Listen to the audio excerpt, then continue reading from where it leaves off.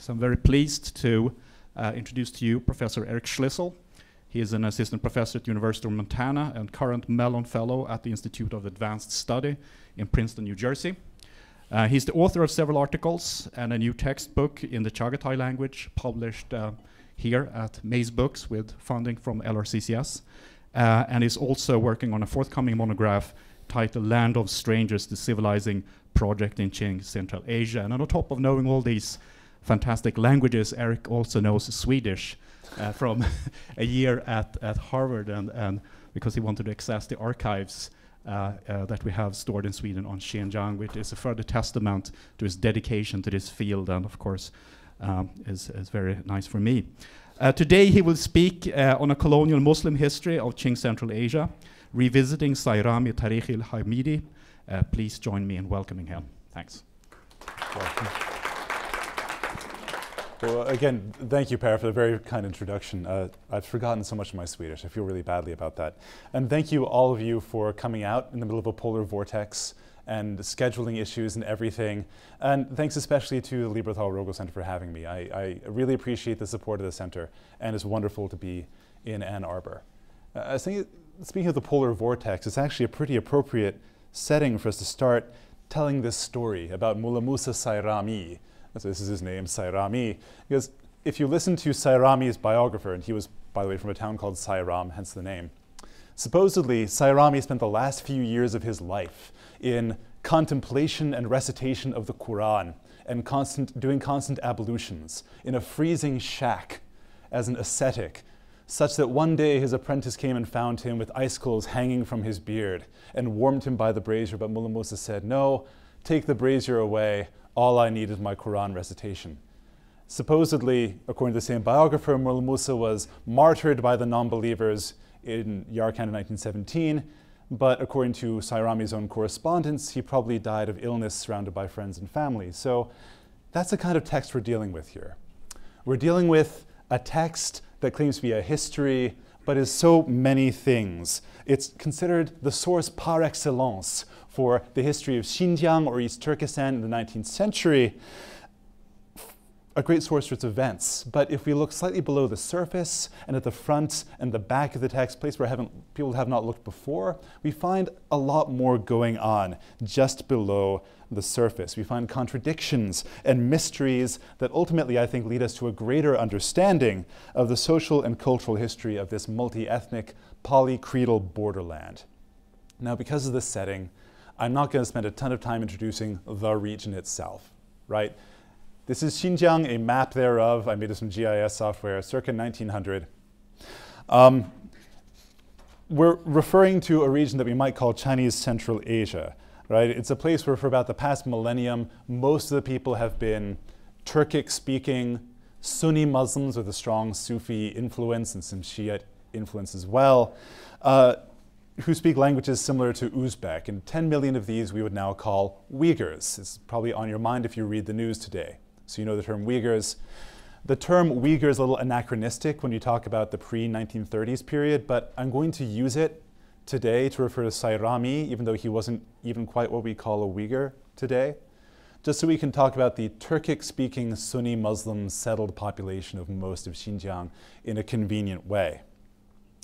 So this place has its own kind of distinct history, but we're going to focus on the Qing period, which is really what Sayrāmī is concerned with in his text, right? As students of Chinese history are well aware, from about 1759 to the mid-19th century, the Qing, there's my pointer, ruled Xinjiang indirectly as a separate territory, largely through local institutions, through, say, Islamic law, local temporal Turkic-speaking Muslim power holders for the most part, and a military administration. Until 1864, when, through events we'll explore in a little bit, the Muslim uprisings broke out, and there followed a short series of short-lived Islamic states, including most particularly and famously the emirate of the Hokkandi adventurer Yaqub Beg. In 1877, we have a reconquest by the Hunan-based Xiang army. And this Xiang army, and this is really what my book focuses on, reestablished control, but also set about transforming this indirectly ruled territory into a regular Chinese province like Hunan or Hubei or Henan or any place like this. For 3 decades, the Xiang army and its members dominated the provincial government and attempted to carry out a civilizing project aimed at transforming the Muslim family to conform to their own sort of elite Confucian norms. So today I'm going to talk about one of the richest sources written during this period and dealing with the experience of that period. Originally, I wasn't going to read the Tārīkh-i Ḥamīdī too closely when I started this project. I wanted to know about voices from below. I was looking at archives, legal texts, documents, things like this. I think about politics of translation. And it felt like the Tārīkh-i Ḥamīdī, this book, had been read before. Everyone sort of made reference to it because it tells you the series of events very carefully. But one day, I think it was in 2011, there was a lecture on Qing, Xinjiang, and someone, I think it was Elizabeth Perry, asked the question, what did Uyghurs think about being ruled by Chinese? And it struck me that no one had really addressed this question, which seems timely and important and relevant. There's one paper on it, maybe, that really talked about Uyghur views of the Qing as expressed in Chaghatay language sources. So Chaghatay sources, this is like pre-modern Uyghur language. It's written in Arabic script. It's a Turkic language, and well, that's what my textbook will teach you. Thanks again to the Lieberthal-Rogel Center for funding the publication of this through Maze Books. You can also download a legal PDF of this for free from the Maze Books website if you ever want to learn Chaghatay. So I cannot express how grateful I am for the support. Thank you, seriously. So Mullah Mūsa Sayrāmī lived out his life across this whole period, right? From the period of indirect rule through the Islamic states, their rise and their very swift fall, and then this period of reconstruction and provincialization. And he'd known, he'd experienced indirect rule quite intimately. He'd taught in a madrasa during that period. He worked as a tax collector under these independent states. And then with the reconquest, it's not really clear what he did. I suspect that he actually worked for the Qing state for quite some time. And then supposedly finished his life as an ascetic. And while the middle part of his work details this period very well, the front and the back of it do very different things. The front and the back of the book deal with the primordial history of humanity, the history of China, and the nature of power. So Mullah Mūsa evaluates the cosmic and mundane reasons for the great puzzle of history in Xinjiang as it seemed for Uyghurs in the 19th century. How was it that a non-Muslim power had gained power over Xinjiang in the first place? Why did it fall? And then why did it come back again? How could holy war fail? How could non-believers hold rule over Muslims? The violence of this period here had left the people of Xinjiang with a kind of whiplash, a kind of traumatic experience, a sense of permanent loss of an old order, a permanent loss of the protection of the old Qing emperor. Something had qualitatively changed in the way that they were being ruled in their relationship with China, and there is a need in the literature to work out what that new relationship was. And Mullah Mūsa probably did the most monumental effort in trying to make that intelligible in Muslim terms. And so that's what I'm going to be talking about today.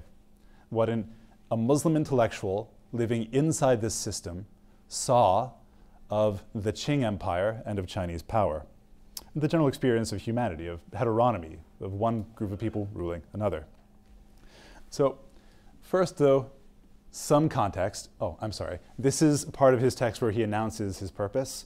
He says that it's been 40 years and no one has written this history because they don't want to face what happened in that period. And so he wants to recollect the events before they pass out of popular memory. So more context. Now I indicated that there was a civilizing project to transform the Muslim family. To make a very long story short, the central concern of the Xiang army when they got to Xinjiang was this idea that Muslims did not have proper family relations, that they were very nearly proper Confucians, they were very nearly normative imperial subjects because they read books, but not the right books. They had scholars, but they weren't the right scholars. So they were nearly Confucian, and if only we could change the family, we would get them there. So we're going to see in Mullah Mūsa's work a concern with genealogy that I believe reflects this broader, heightened awareness of issues around descent, patriline, death, loss, childhood, and the integrity of the family. A big part of this project was also a system of Confucian schools in which Uyghur or Turkic Muslim boys were educated in the classics and in Chinese language. The idea being that they would then go back to their families and seed society with Confucian norms, transforming the family from within, making a province from the ground up. Now, that's the context in which Mullah Mūsa undertook his labor, but we have to understand that it's not just one book. It's a polyvocal kind of text that comes in multiple versions, and it owes a lot to its sources. Mullah Mūsa's first attempt was called the Tārīkh-i Ḥamīdī, and the title refers to apparently the sense of peace and order that he felt under Qing rule, having had it restored after the Muslim uprisings. Well, he wrote several versions of this himself and kept updating it until later he got to the Tārīkh-i Ḥamīdī, which was named for the Ottoman Sultan and Caliph Abdul Hamid II. So you can tell that his opinions of the Qing state seem to have changed rather rapidly over the course of a few years. So we have 5 known manuscripts that also includes one that has a sequel or continuation of the text by Ghulam Muhammad Khan of Yarkand that builds on Sayrāmī's text. And I think of these in some ways as being one whole because Ghulam Muhammad so effectively uses Sayrāmī's ideas and frames to continue the story into the 1920s. I suspect, based on my textual work so far, there are at least 2 other manuscripts out there. And there's a rumor of one that was written in the 1950s that's very divergent too. Who knows? So I think there's a lot of this out here, in part because it traveled pretty far. Copies of the Tārīkh-i Ḥamīdī are known, well, there's a print version made in Kazan in Tatarstan. There's one copy, which is an autograph in his own hand, holograph, held in Beijing, but it was copied in Qumul or Hami down in Yarkand. It was sent to Chaghatay. People read this work and they engaged with it too. So I think it's significant beyond simply what Sayrāmī reflected on. Other people absorbed it as well. To distinguish Sayrāmī from others, there were other people chronicling the same period in very different ways. So Haji Yusuf, for example, intended to depict Yaqub Beg as a lost cause, effectively, a brave holy warrior who only lost power because of the betrayal of others, and a successor to the line of world conquerors like Alexander, Chinggis, or Timur, Tamerlane. Someone like Qurban Ali Khalidi up in the north took a much more rational, sort of self-consciously cosmopolitan approach to this period, and was sort of a very skeptical author who in many ways wanted to transcend the paradigm that he was working in. Mullah Mūsa is interesting to me because he remains in the framework of traditional Perso-Islamic history writing and tries to apply it to his world as a skeptical, analytical scholar.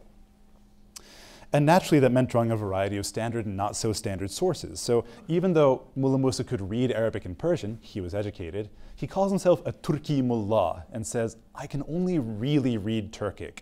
I can only really read Chaghatay. So a lot of his sources he actually knows from translations into Turkic of Persian language sources that had come earlier. It also seems that he's communicative in Chinese, which I find really interesting. He frequently uses Chinese terminology, which is one of the things that makes the text really hard to read, by the way, because it's hard to tell what a Chinese word is when it's an Arabic script with no tones or anything. Thank you, Mullah Mūsa. And some of his folk etymologies are a little specious, but it seems like he was pretty well engaged with Chinese discourse. He uses phrases that he seems to have gotten from mostly Hui, Chinese-speaking Muslim interlocutors. And he also draws on some Chinese sources, either directly or indirectly from this, which we'll return to later. And weirdly, this also shows up in the text. So he really is trying to engage textually with Chinese language and Chinese sources as well. And this, I think, is a big part of what makes the Tārīkh-i Ḥamīdī so valuable. It's not just one person's analysis or perspective on this period. Sayrāmī gives us a repository of often contradictory narratives, voices and perspectives that are kind of loosely held together or mediated by this one scholarly voice. He's very present in the text. He'll say things like, "And I've forgotten what day it was when this happened, I have notes somewhere." He's very present in the text, and he'll give you 5 versions of the same story and tell you which one he thinks is correct. So, if we read with him and against him, we can therefore learn a great deal beyond Sayrāmī himself. Now, as I stated in the talk, the title of the talk, this is, to my mind, a kind of colonial history. Let me clarify what I mean by that. I don't just mean as a history of a period of domination, but what I mean is that Sayrāmī is drawing on a tradition of history writing that's mostly written sort of under the patronage or commission of a ruler to legitimize them and glorify them. But Sayrāmī isn't being asked by any power holder to do this. He doesn't have a patron. The Qing court is certainly not asking him to write a history of the Qing. And yet he uses those same tools to sort of work out this experience of domination, to make Chinese power intelligible in his own terms, in the terms his audience will understand. And to work out his own position, which again I think was much less stable than it might be presented by his biographer. So let's start where Sayrāmī does in that case, with the outbreak of the Muslim uprisings on the night of June 3rd, 1864, in the city of Kucha, and the burning of the Chinese settlements, the Waishang bazaars outside of the city. You would think that, this being a chronicle, Sayrāmī would go to the next event. He'd go to June 4th, June 5th. No, he jumps straight into the deepest depths of the primordial history of humanity to explain why the Muslim uprisings broke out. So, let's see, where exactly are we?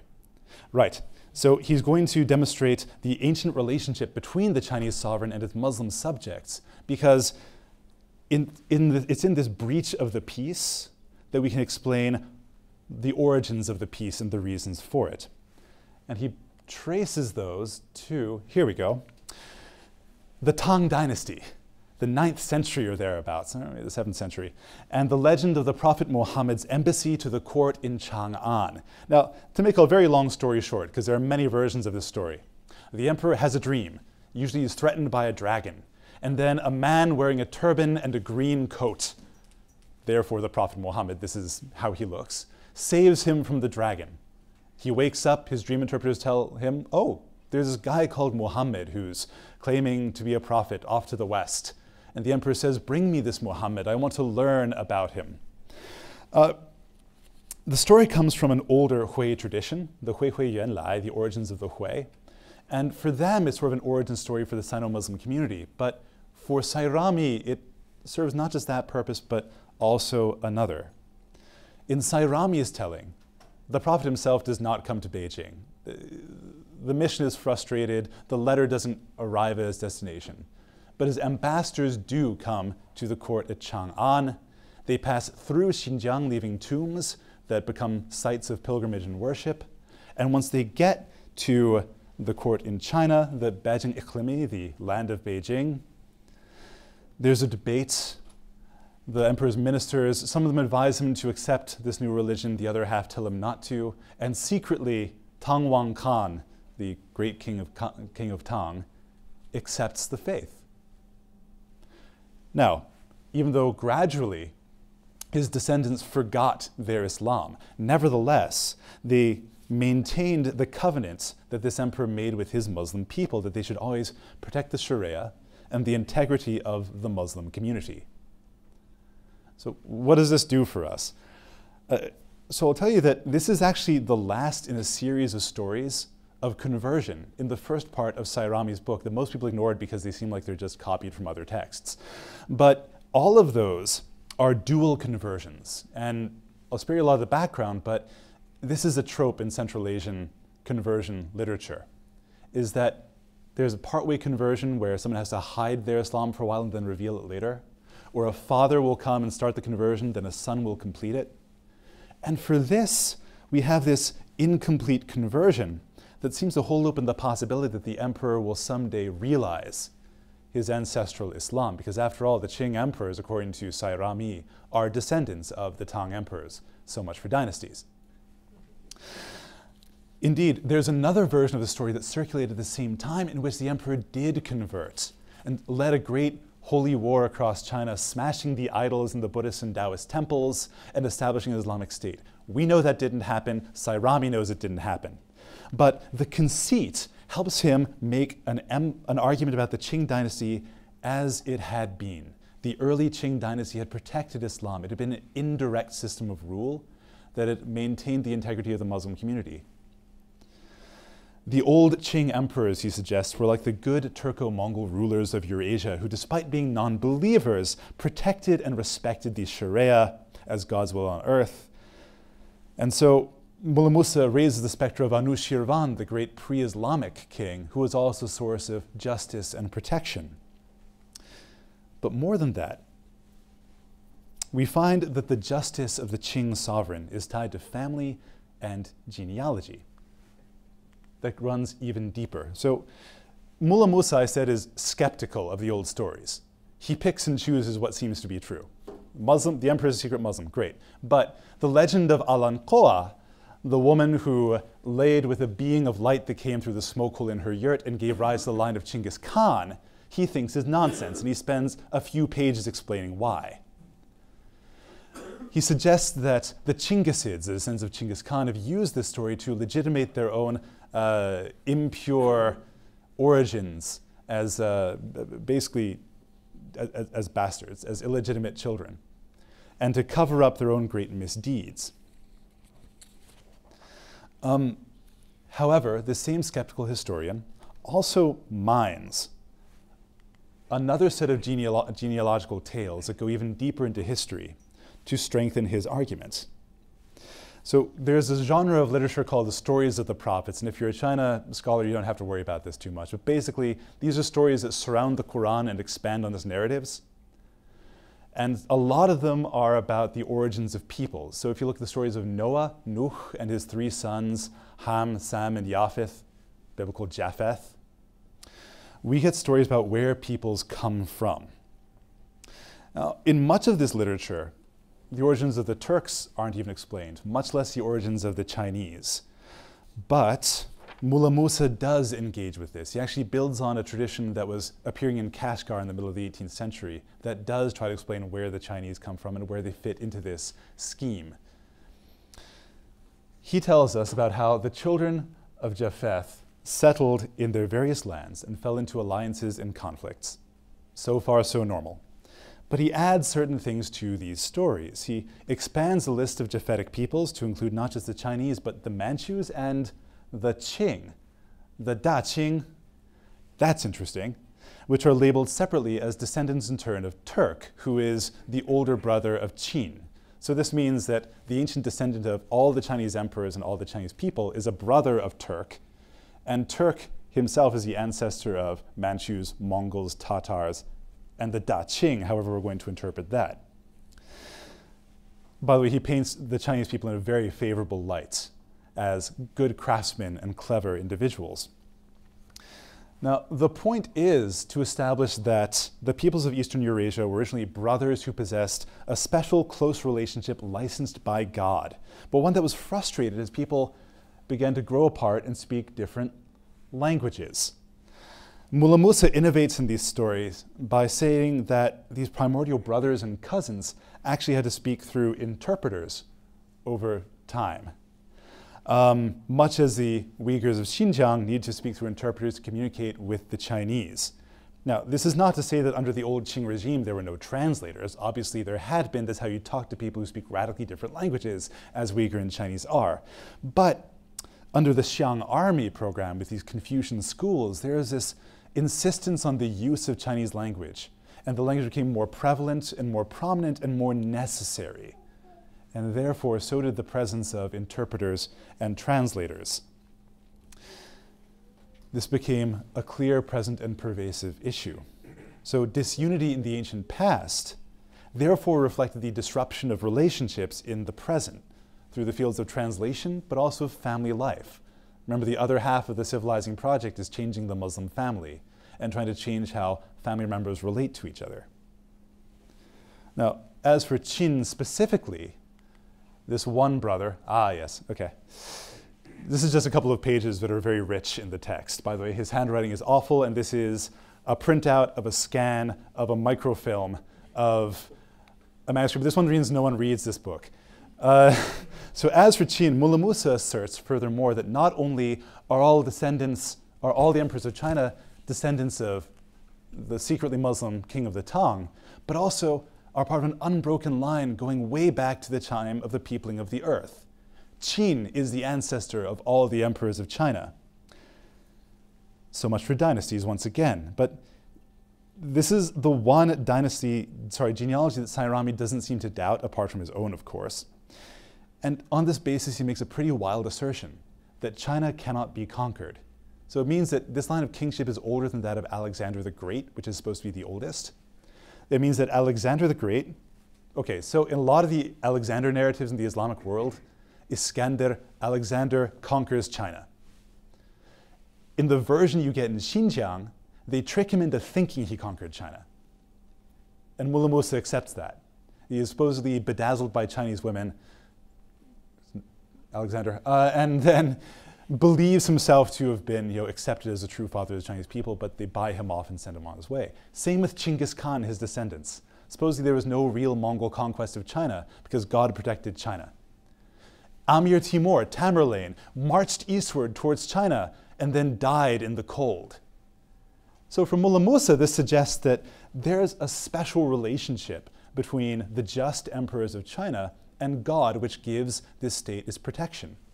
But that also means that when Chinese power wavers, something disastrous must be happening. If this great unwobbling pivot in the world suddenly twists, the fabric of the cosmos might be coming apart. And so we're back at the question of why the Muslim uprisings could have happened and why the Qing conquest succeeded, because that's a big wobble in this history. Basically, Mullah Mūsa indicates that the loss of justice in the Xinjiang administration, not on the part of the emperor, but on the part of local officials, was part of a cosmic hiccup. So you see, in the Central Asian tradition as it had evolved at this point, the fortunes of a ruler were greatly tied to astrology and the influence of stars. So Amir Timur was born under the fortunate conjunction. The Qing emperors, for the most part, were also born under great conjunctions, until we get to the Tongzhi emperor, who Sayrāmī says was born unfortunately, under a bad star. Tongzhi and his court, Mullah Mūsa explains to us, couldn't understand why under his reign the Qing fell to pieces. It was assailed by wars, internal, external, the Taiping, the Nian, the British are nipping at the gates. The Muslim uprisings happen. And all of a sudden there are these English people who are in places like Burma, and the French are in Southeast Asia. They're wondering what is happening here? Why is a world falling apart? And meanwhile, on the other end of the empire, Xinjiang's cut off from the Qing, they're cut off from the emperor. And this adventurer named Yaqub Beg comes from Central Asia and establishes a state. Now, in Mullah Mūsa's narrative, Yaqub Beg's star begins to rise above the horizon as Tongzhi's dips below it.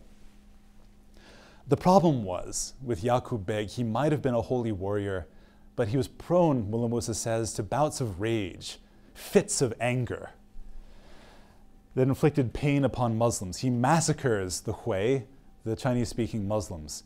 And Mullah Mūsa hints that maybe Yaqub Beg is not the just ruler that the Muslims needed after all. Back in Beijing, the royal astrologers informed the Tongzhi emperor of their findings. Because he was born under an unlucky star, he would never have justice in his rule, not until he was buried under the earth and allowed his more fortunate cousin Guangxu to take the throne. So in a brilliant move in 1875, the Tongzhi emperor faked his death and descended into the Qing royal tombs outside of Beijing, a topic with which Sayrāmī seems particularly concerned and curious. I'm still exploring that. Tricked the earth into accepting that Guangxu had now succeeded to the throne. The Chinese conducted bizarre Chinese magical rituals that immediately turned Guangxu from a baby to a man and made him a valid ruler over the empire. By the way, this discussion of Chinese magic reflects, I think, the old image of the emperor of China that we have in Persian literature, the Haqqan-i Qin. but it's also a reflection of this insistence that the Xiang army also had on establishing temples and doing public rituals. So all of a sudden, Chinese worship became very visible in Xinjiang in Sayrāmī's period. Ah, yes, here we go. And then the people's patience was exhausted from all the taxation and wars. So they turned their faces to the court of the Creator, their eyes brimming with tears, and wished for the Emperor of China, their cries and pleas growing ever louder. Wow, right? Finally, one day, in the midst of what they call the time of Islam, and there are jokes in Sayrāmī's text about how people are getting tired of Islam, Yaqub Beg flies into a rage and beats one of his old friends to death. Retiring to the courtroom, to the throne room, he says he feels unwell, asks for a tiny cup of cold tea. And as soon as he raises it to his lips, he turns pale, he cries out, and he falls onto the floor in a coma. 2 days later, Yaqub Beg was dead. The Xiang army therefore rolled across East Turkestan. They'd just begun their march and were pushing Yaqub Beg's forces into the south. But this was a moment when all of a sudden the tide turned.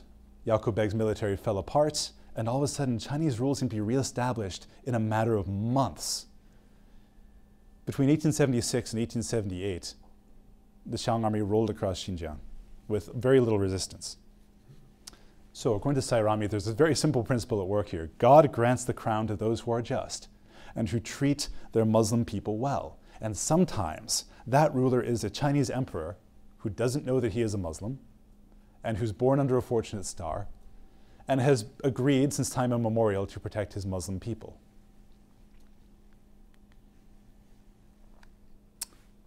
How are we here again? Ah, yes. So around the time that Sayrāmī passed away, I mentioned that there is a continuator for his text. Ghulam Muhammad writes a sequel that takes the logic of Sayrāmī's work and extends it into the 1920s. So naturally, he has to explain the Xinhai Revolution and the fall of the Qing, which to him is a global epical event, because he accepts the idea that the emperors are descendants of Qin and have been around since the primordial era. So in 1911, he explains, the Xuantong emperor had no children. Now, in reality, Xuantong was 5 years old, but that's neither here nor there. Instead, Ghulam Muhammad relates how a corrupt minister poisoned the emperor and his loving mother, and instead placed his own son on the throne as an illegitimate, non-kin heir, thus bringing an end, after thousands of years, to the royal rule of Qin. Now, it looks like Ghulam Muhammad is playing on rumors he would have heard that circulated in Xinjiang at this time about Empress Dowager Cixi poisoning the emperor and things like this. This is all in the mix here somewhere. But to cut to the chase, he states that for reasons that remain unclear, this scoundrel, this corrupt minister, decides that he's going to use this imperial power to establish Confucian schools across Xinjiang and force Turkic Muslim Uyghur boys to speak Chinese such that, once again, they must speak to their fathers through a translator. It looks like the Xiang Army Civilizing Project is making a direct impact on Ghulam Muhammad's evaluation of history. The old order wavered in 1864. It kind of came back in 1877. There's a brief optimism, but then the Qing Empire has fallen. Why would that be? Well, God will not stand for this, right? He shatters the Qing Empire, which falls into civil war, and its diverse peoples are separated once again. And across Asia, then peoples who were once ruled by legitimate royal lines fall to Christianity, as he puts it, and to innovation, bid'ah. The Russian Empire falls to the Bolsheviks, the Hijaz to the Saudis, whom Ghulam Muhammad does not care for in the least, and there are rumblings of Jadidism, Islamic reformism, the Ottoman lands in Afghanistan and Kashmir, and it seems to Ghulam Muhammad that the death of the last member of the line of Qin has signaled the end of a global order that arguably seemed to preserve the integrity of Islamic communities.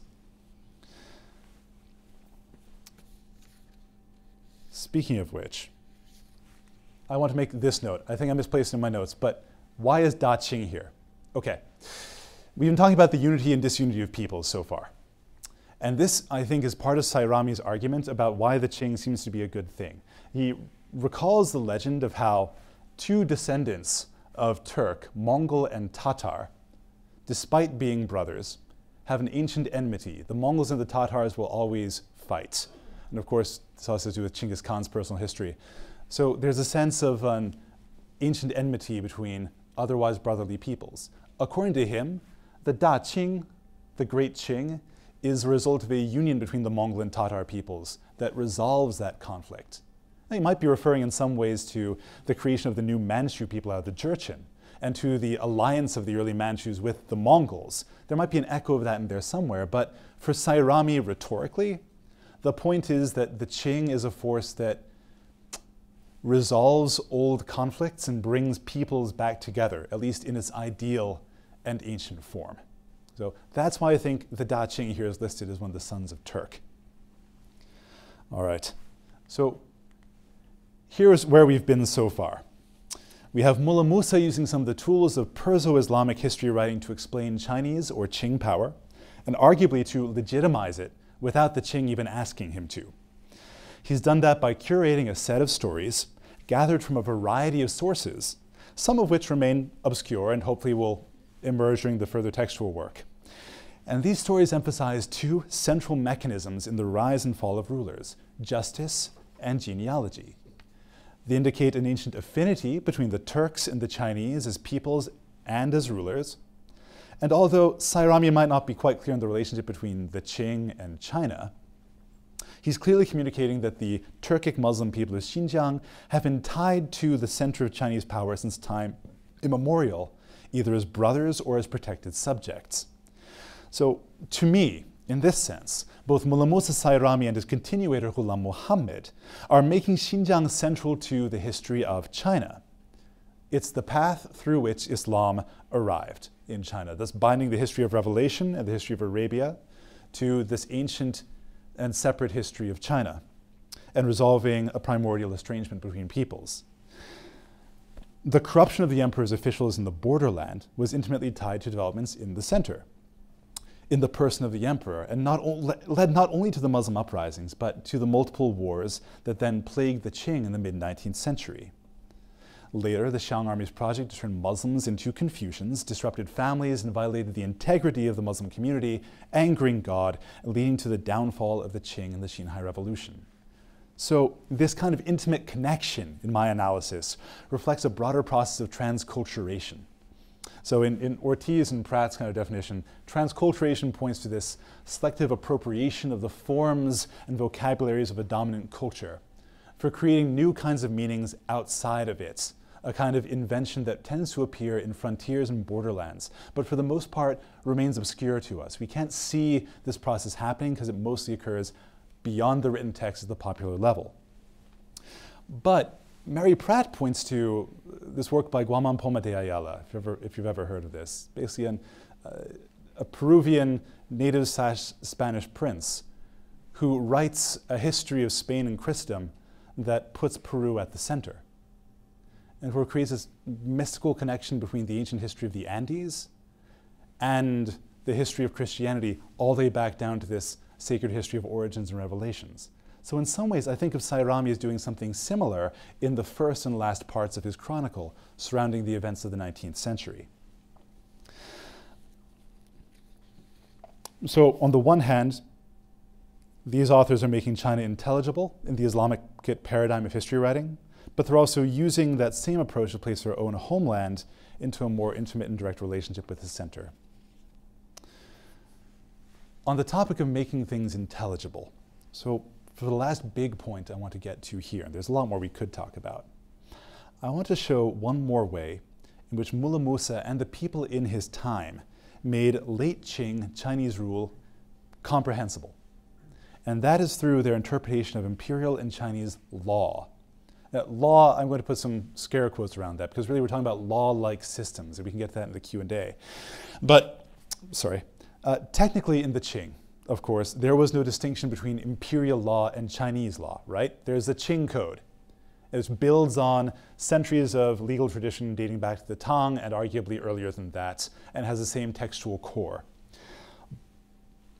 On the other hand, Mullah Mūsa and others around him in Xinjiang made a distinction between Qing law and Chinese law. I have to wonder, is that a useful distinction? Is that an interesting observation? I think it is. So before the Muslim uprisings, as I said, Islamic law and legal institutions had prevailed in East Turkestan. Capital cases, major outbreaks of violence were often sent to the Qing authorities for executions and such. But for the most part, issues did not leave the local level. Conflicts were remanded to local dispute mediation processes and to Islamic courts and judges. After 1877, the Xiang army wanted to exclude Islamic authorities from those processes and instead bring justice into the Yamen, into the local center of Chinese power. They didn't really succeed.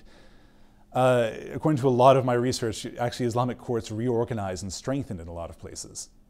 But nevertheless,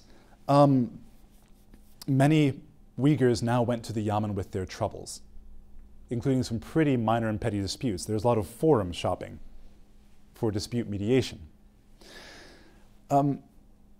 Here, I think that Lauren Benton's approach to legal pluralism, sort of typologically speaking, is really useful, because we can think of the earlier Qing as kind of expansionist, confident, and plural, strong empire that was willing to and able to maintain pluralism in its various borderlands, right? And was capable of utilizing those different vocabularies of power to express itself. So Qing power kind of had an Islamic face, at least at the local level. But the late Qing government of Xinjiang under the Xiang army was instead homogenizing or assimilatory. So it reflected the attempt of a weakening empire to use, ravaged by conflict and facing a crisis of legitimacy and a shortage of resources, these sorts of powers try to mobilize people instead by imposing their own will and norms on the internal other and sort of mobilizing more of their human labor force, drawing more people into the center under the guise of a civilizing project.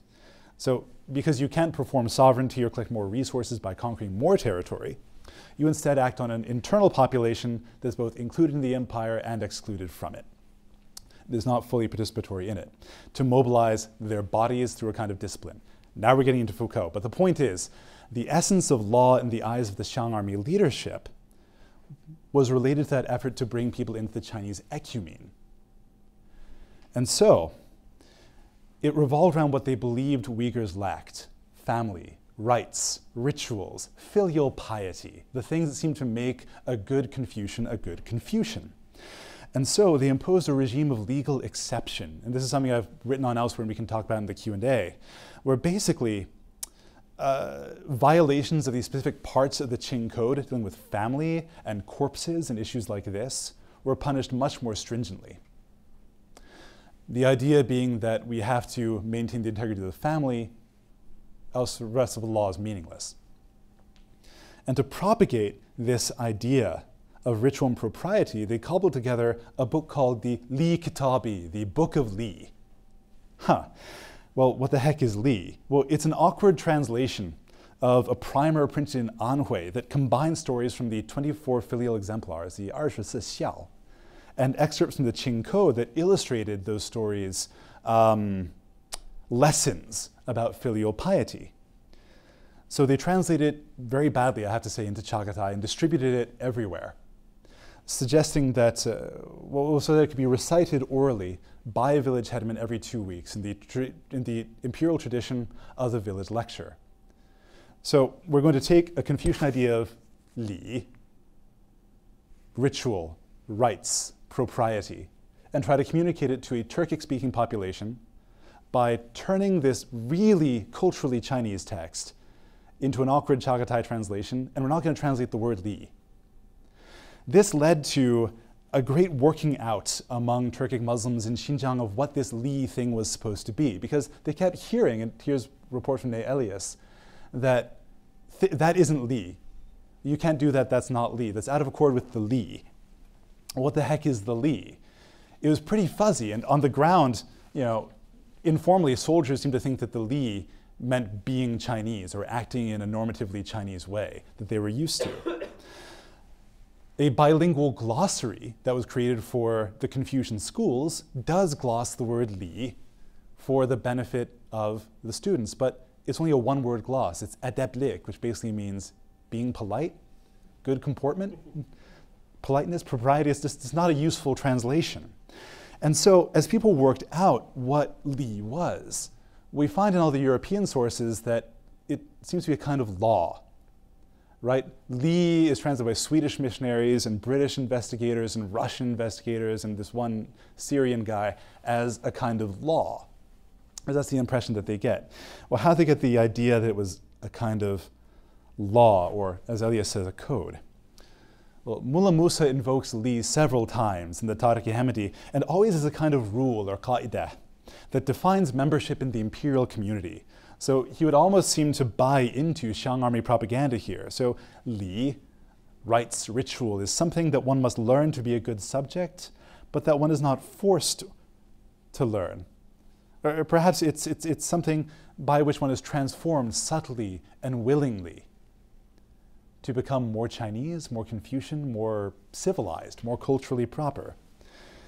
To Sayrāmī, the emperor is very forgiving. He wants everyone to follow the Li, but he's not going to make you follow the Li.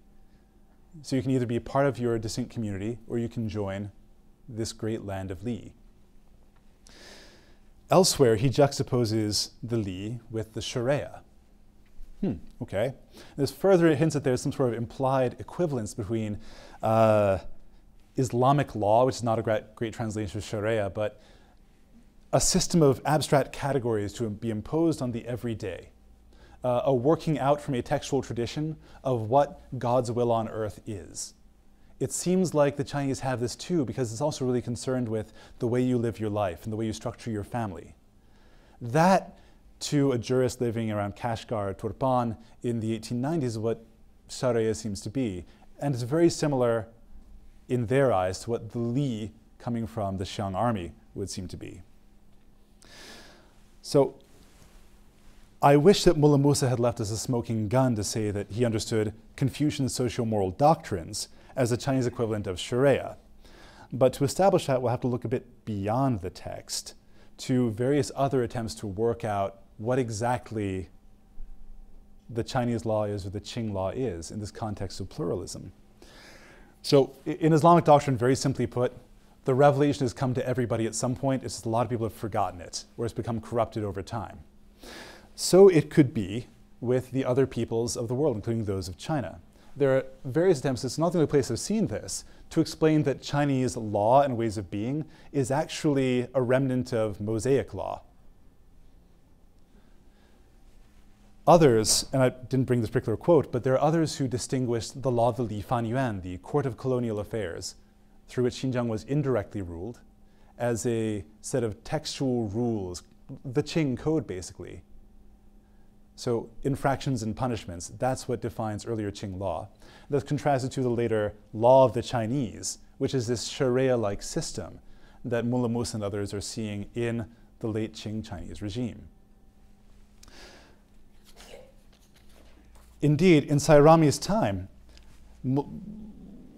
Muslims seem to have developed this belief in the ultimate divine inspiration of Chinese law and the sort of commensurability of these two systems. Even though there's no clear translation, and I haven't found a systematic attempt to work between these two things, they see something in the Xiang army's imposition of a regime of socio-moral transformation that reminds them of a different Islamic tradition, and it seems to make it comparable.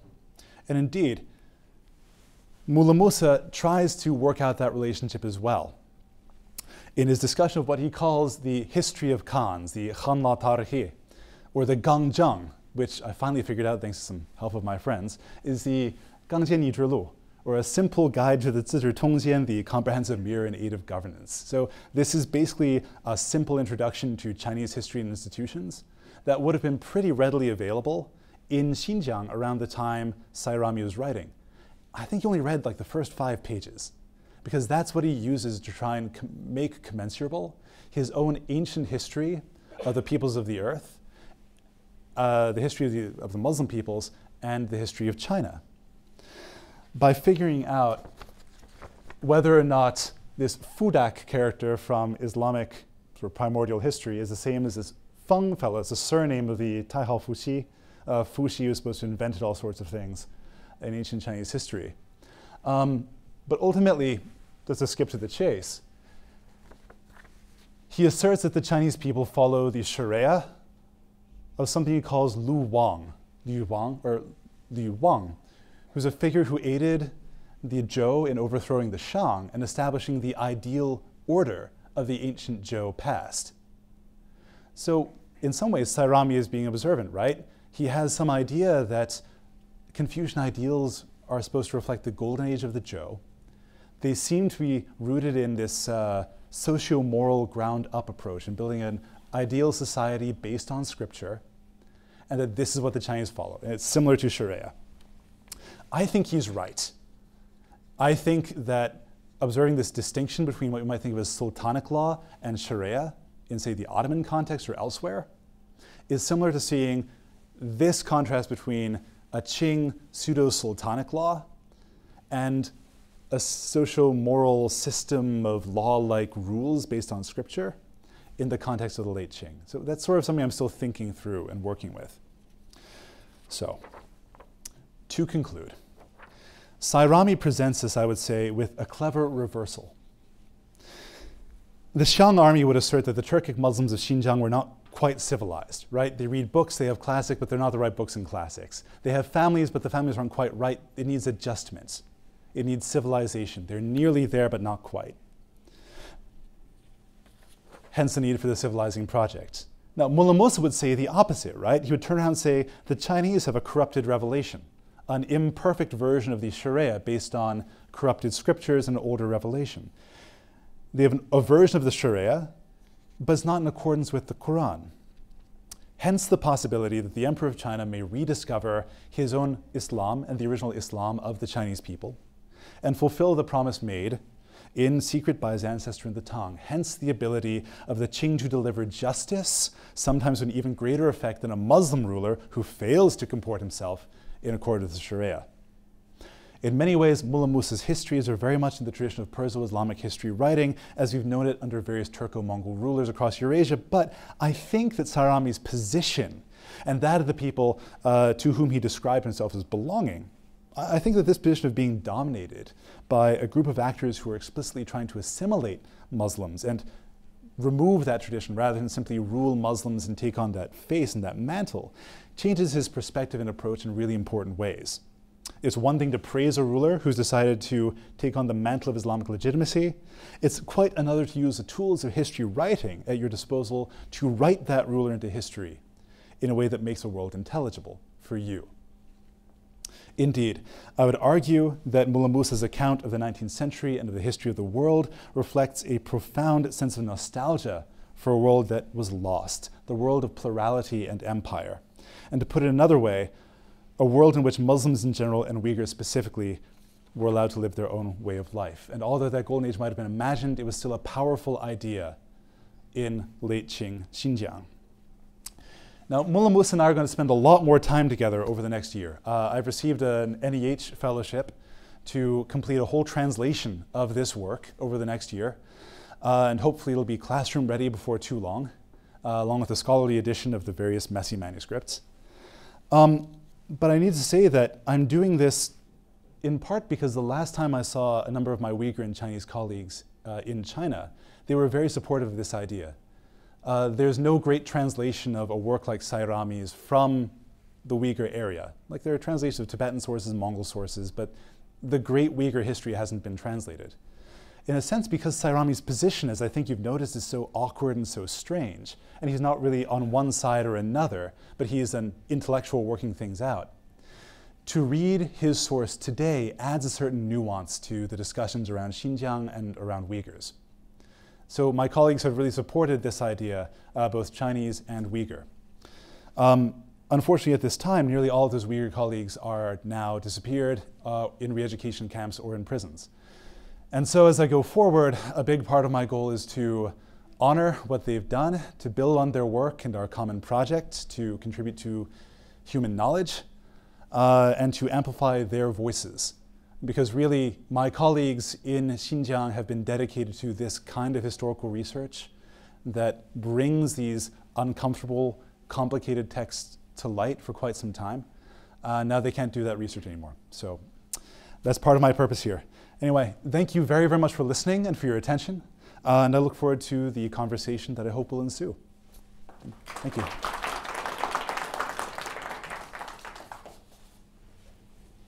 So should I just take questions, or? Okay, so thank you very much for the talk. I'll start with Professor Mugler. Hi, thanks for that really fascinating talk. So you're putting this text in the context of the Perso-Islamic tradition, and that's, I don't really need it. Okay, and that's great. But I wanted to invite you to try to show us how to think about this book in the context of sort of more local Uyghur, if you will, historical production. I'm sure I know you must be familiar with Ryan Thumb's book about these Tazkira texts that are, that are kind of basically hagiographies of saints who are attached to shrines, and the texts become attached to shrines, and they're important. Thumb shows us in these traditions of pilgrimage from shrine to shrine. Is this a Tazkira text? Would Thumb call it one? Is it attached to any kind of specific place? How do we think about it in relation to what we know about local historical production in Xinjiang? That's an excellent question. So Ryan would argue, and I think he's basically right, that sort of shrine visitation and the recitation of local histories of revelation and the arrival of Islam helps people cobble together different kinds of identities rooted in history and place, right? Actually, Ryan suggested that Tārīkh-i Ḥamīdī is not significant in his own book, and I do push back against him on that, because I think that this text did circulate more. I think that it does reflect on the question of place, because Mullah Mūsa spends a lot of time trying to think through revelation as an event that takes place across an area. He's drawing the Tārīkh-i Rashidi and about 800 years of people talking about Moghulistan, East Turkestan, Xinjiang as a region. And he wants to bring those boundaries back and emphasize them again.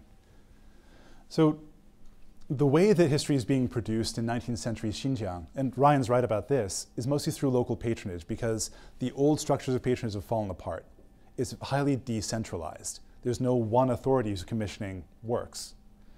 So what Mullah Mūsa is doing is he's taking those sorts of more scattered texts, like this one from 1852 is one of them, and trying to put all of those together as kind of a repository of local stories to tell one master story about something bigger, about the difference between being Musulman, which is what Turkic-speaking Muslims call themselves, and being Hui. What is it to be local versus being an outsider? So I think that Mullah Mūsa was very aware of these, and he was reflecting on them and trying to bring them to bear on an older tradition of history writing that was self-consciously Turkic, it was self-consciously local, and that did try to bring coherence to what seemed to him to be scattered memories. Hi, yeah. So the text of Mullah Mūsa, the text is in what language? It's in Chaghatay. Chaghatay.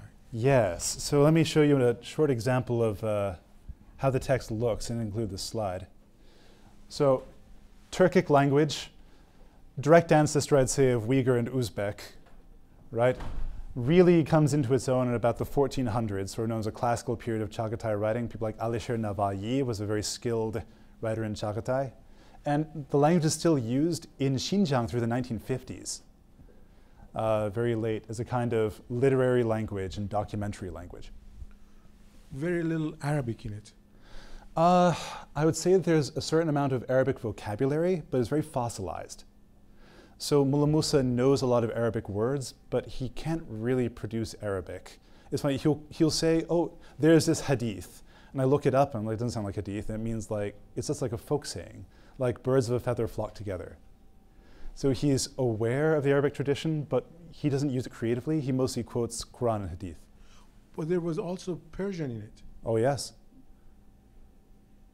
So the structure is somewhat closer to the Persian? Well, it's a Turkic language, so it's a little different. We don't conjugate the verbs the same way as one would in Persian. So again, it's a high admixture of Persian vocabulary, certainly. And Mullah Mūsa uses this as much as he can to be floral in his introductions, right? And show off his erudition. But structurally, Mullah Mūsa's text is much closer to spoken modern Uyghur in terms of its grammar. And was that his handwriting, or the one that in the text, the one that you were showing? According to Enver Baytur, who's he's a Kyrgyz scholar who did a real study of this, he says that the Beijing manuscript, which is only accessible in this scratchy version now, is Mullah Mūsa's own handwriting. And so probably is the Pelliot version of Tārīkh-i Ḥamīdī held in Paris. They seem to be fairly close handwriting, but given the quality of the most complete manuscript, it's kind of hard to tell. It's very professional. His handwriting? Yes. I think so. So he was a script, or whoever wrote this was a script. I mean, he was a calligrapher. Yeah, he's a scribe. And Mullah Mūsa he's actually praised in another source for his good handwriting. That's one of the reasons we think it might be his. So but then you get this from the 1930s, and it's not quite the same quality. It's really not. But the one that you showed and you said it's confusing or it's not very well written, the 2-page. Yeah, all I meant is that it's a bad scan. Oh, the bad scan. There are bits missing of the text all over the place, and that's one of the reasons I'm doing the edition, because there are all these ghosts, letters fade out, the red text disappears in this scan, and so someone filled in with ballpoint pen. And so this is the best text, it's the most complete, but it's also the hardest to read physically. So that's what I mean. It's a lovely text, I love his language. Yeah. And on a final note of that though, so a couple of years ago with ACLS funding, we held a reading workshop and to read the Tārīkh-i Ḥamīdī together. And some experts in the field came, and we all kind of agreed that Mullah Mūsa is a good writer, but he's a good writer in a way that's really unfamiliar for people who work on older Chaghatay or West Turkestani texts. And so his language is a bit peculiar, a bit idiosyncratic. So there are difficulties.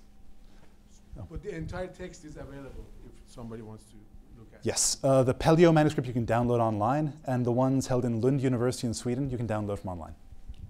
No problem. More questions? Hey, I wanted to pick up on Eric's question about the intellectual life of this text and ask if you could say, just to have you elaborate a little bit more on what you were saying, your response to Ryan's argument might be with a couple of specific kind of pieces. If he's sort of saying that this isn't important in a way, like the kind of missing elements here are, one, do you want to say any more about like the place of Sayrāmī himself? Like you sort of skip past that pretty quickly in that opening slide, like where he's located in the intellectual world, the sociological world, the kind of questions that he's asking, who's around him, who he's talking to, who he's drawing on, and whether that makes him characteristic or not in particular ways that would then also speak to the second part, which is the afterlife of the text. And you sort of have mentioned twice, I think, the distribution of the text, and you have these multiple cases of it showing up in different places. But to what extent can you talk about how it's being circulated, how it's being read, what's happening to it? Because that sort of speaks to this question of what life it has within the Uyghur intellectual landscapes of the time, right? Like where it is, where it's coming from in his case, and where it's going, right? So those are the two kind of questions to build on that. And then one specific question. You focus here on the 1860s and 1870s for all sorts of obvious reasons. I'm wondering, is there anything in here, and also about the deep past, what about the 1820s? I mean, that's a place that you'd think many of these questions that are right at the heart of the things that you're talking about legitimacy, about Islamic organization, about rebellions against rule, all coming across the frontiers in the 1820s, the early 1820s. And like that's right there within living memory, you know, fathers and grandfathers' generations. Is that ever kind of taken up as, you know, in some way to set alongside this story about the Yaqub era? So I'll start, those are excellent questions. I'll try not to belabor them too much. I'll start with the second one. So the question is really about sort of the Jahangir incursions and the attempt of various rulers from Central Asia to retake land in East Turkestan. Sayrāmī talks about it, but he doesn't seem to feel a connection with it.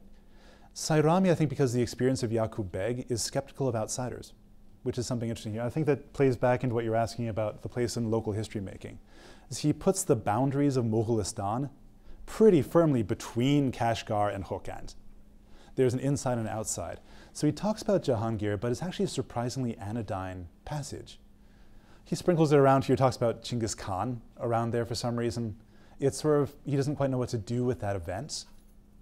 And maybe I have to look back at it more closely, but it seems to me that he doesn't really get engaged in the politics of it as much as he does with the other stuff. So that's a weird question that has to be left open. I'll have to think about it more. As for context, this is a great question because, so Sayrāmī is from a little town called Sayrām, named after the town of Sayrām in what's now Kazakhstan, because his ancestors were forced to move there a century and more beforehand. So he thinks himself partly also as an outsider. So he's an insider in this region, but he traces his ancestry to the outside. And so I think it's one of the reasons he feels licensed to be more skeptical and more critical of what's happening around him. Plus, like a lot of intellectuals in this period, he seems to feel kind of disenfranchised. At one point, he ends up enslaved by the Khojas of Kucha before he's made a tax collector. And so he feels like he's been victimized by power over and over again. He basically spent his entire career moving between Kucha over here and Ushturpan. He was a tax collector on this road in this area. So that's really what he knows best. And he doesn't seem to have left that area very much. On the other hand, so you're asking about the afterlife of the text and its circulation. So we know now, a diary has just been released saying that one of the Russian consulates met him and apparently had a look at his manuscript. We know that this manuscript got passed on to the Russian Pantusov, who had it printed in Kazan in 1903, before Sayrāmī had even completed the revisions to the text and made the Tārīkh-i Ḥamīdī. So it traveled fairly widely. And I think part of his connection through Chaghatay and Ili up in the north was because the interest of Russian ethnologists and ethnographers in collecting these texts and sharing them with what they thought of as their native informants, like Qurban Ali Khalidi. To speak more to the afterlife of the text, so first of all, on the question of significance, how significant is a text, that's a hard thing to judge, honestly, given the state of the textual record for East Turkestan. There are literally thousands of manuscripts currently held in the Zongjiaosuo, the, I guess, religion office in Urumqi, that are cataloged but are completely inaccessible to scholars. There are many more in the Xinjiang library that are locked away. We do not know, on the basis of our small sample of manuscripts available outside of China, how significant a given text actually is, if we can't actually look at them or do any sort of quantitative analysis of how many of them there are or where they were from. So I kind of want to reserve a bit of judgment about how significant something is. That said, that Sayrāmī's text was not only copied in various places, but that was copied into the 1950s. And that if you look at the 1930s copy, the text indicates that someone took an older version and a newer version and tried to unify them. Someone did real textual work on that to put them together. And someone who wasn't in Sayrām, but who was down in Yarkand. So I don't want to make a concrete statement that this was the most circulated text, but one, there are more manuscripts of it known than of the other chronicles from this period, by far. And two, someone was willing to pay enough attention to the text to correct it, and then Ghulam Muhammad's case to build off of it. I think that's pretty significant, personally. Does that answer your question? There was a lot of parts in there. Is there anything I'm missing? Okay, thank you, Doug. Hi.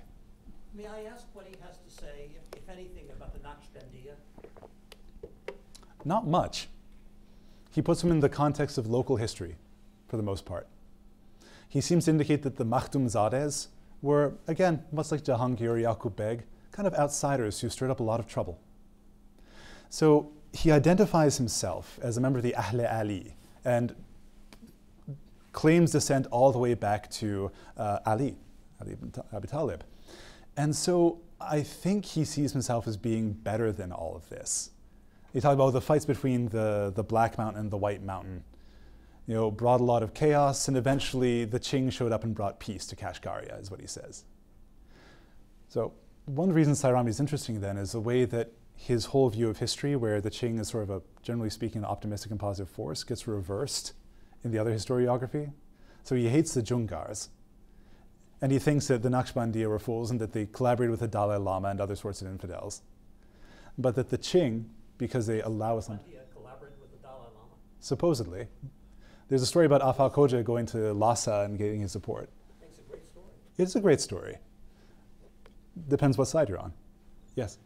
So did this kind of thinking translate to any architecture, like any sort of shrines or anything in that? Oh. So this is actually a really good time for shrine building and shrine renovation. Because Yaqub Beg, in order to establish his legitimacy, see, this is part of the story, is that Yaqub Beg was sent to Kashgar with a Makhtumzada Hoja, who was supposed to take control. But Yaqub Beg instead basically exiles him, sidelines him, and seizes the rulership for himself. In order to become legitimate, Yaqub Beg then engaged in a lot of shrine building and renovations. So Suruk Bukhra Khan, Abu Nasr Samani, Ordam Padishah, the Apak Hoja Mausoleum, like all of these received a lot of patronage in this period. Now the question, does this translate into architecture? That's hard to say because I don't think that we know enough about the architecture of the period. There was a picture of some mosque in the advertisement for this. Was there? I haven't seen the poster. It might have been a very nice picture of the Golden Mosque in Yarkand. It was blue. It was blue with blue tiles,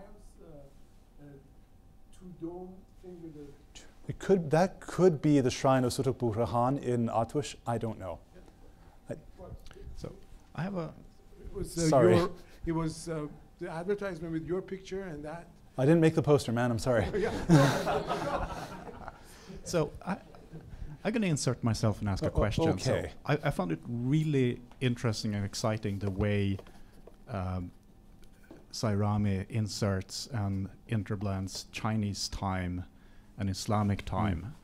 And I know that, I understand from your presentation that the sources available for understanding that may be limited, but could you give us an idea of how, of that process of weaving those two stories together?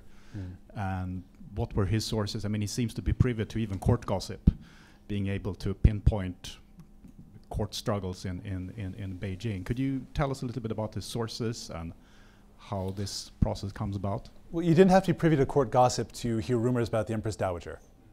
And I think there are travelers' narratives from Xinjiang this period. And unfortunately, the Chinese language record from Xinjiang this period is a little spotty because people didn't really keep a lot of diaries. But it's pretty clear that all of this information about happenings in Beijing was reaching Xinjiang in this entire period. So it seems like Sayrāmī was talking to Chinese people, probably talking to Xiang army soldiers who had settled and remained there. The only textual sources I'm sure of are the Huihui Yuanlai and the Gangjian Yi Zhilu. But that said, those two texts were also part of a broader constellation of primers and sort of simple introductions that the Xiang army propagated in this period. So there's a Li Kitabi, right, which was actually bilingual. So you'd have the Chaghatay on one side and the Chinese on the other. You can make comparisons if you wanted to. There are various primers being produced. The San Zijing and things like that were distributed. So there's a lot of textual stuff around that he could have accessed, or probably maybe could have had someone sit down and translate to him orally, which seems to have been something that a few translators did. Apart from that, it's not entirely clear what the sources would be exactly. The Shunzhi Edict later gets translated, as I've described to in the 1890s, by a Manchu-speaking translator into a cool Chaghatay pamphlet that looks like an account of Revelation, which is kind of neat. That said, I don't know about the circulation of that text. I made thousands of copies of it, and it should have been a nice Chaghatay introduction to Confucian moralism, but I've only ever seen it used in the book binding for a copy of the Shahnameh. So we don't know much about its circulation. I would have no doubt that you could have seen that. I know that that and the Li Kitabi were fairly widely distributed. You would have been curious about it. But I haven't found the textual smoking gun that would tell me that there's a passage in the Tārīkh-i Ḥamīdī that is from one of those Chinese works. Give me a year. Yeah, give you more questions? Or okay, should we Was it ever illustrated? No, sadly. This, I can tell what your specialization is. You would probably hate my field because there's so little visual material in East Turkestan from this period. No, I don't hate And it's really troublesome because Yusuf Haji had started his chronicle over there, intending it to be a chronicle of Yaqub Beg that made him out to be a great ruler. And he even ruled out places on the page where there would be illustrations, but no one filled them in because Yaqub Beg died. So we have very little visual material from this period, unfortunately. Photographs here and there, sure, but none of this stuff was illustrated. Which that first page you showed with the diagonals on it. Which one are we looking at? Yeah, Oh, that's an earlier text. That's from Central Asia. Sorry. It's just the cover of the book. I chose it because it was nice handwriting and it's a reflection on the nature of language. So. Further questions? Did you? Ernie? No? Okay. If there are no further questions, I'd like to thank Professor Schluessel for an excellent presentation. And yeah. Thank you so much for coming. Thanks for being here.